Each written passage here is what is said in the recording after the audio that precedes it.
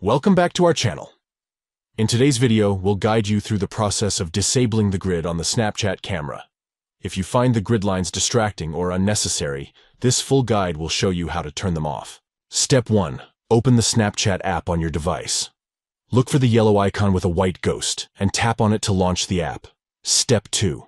Once the app is open, locate the Explore button at the bottom of the screen. It is represented by a magnifying glass icon. Tap on it to access the Explore section. Step 3. Next, in the top right corner of the screen, you'll find a plus icon. Tap on the plus icon to access additional camera options. Step 4. Within the camera options menu, look for the grid toggle. By default, it is usually enabled. To disable the grid, simply tap on the toggle switch and detoggle it. By following these simple steps, you can remove the grid lines from the Snapchat camera and have a clean, unobstructed view while taking photos or recording videos. If you found this video helpful, please give it a thumbs up and consider subscribing to our channel for more informative tutorials and guides. Thank you for watching, and we'll catch you in the next video.